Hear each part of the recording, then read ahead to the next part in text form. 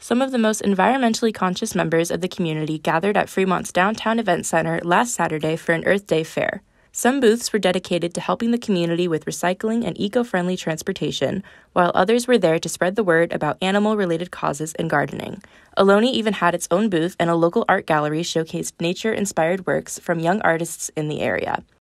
There were also plenty of opportunities for kids to get involved in learning more about planet Earth, such as art projects and DIY crafts, and even bee colonies and worm composting setups to interact with.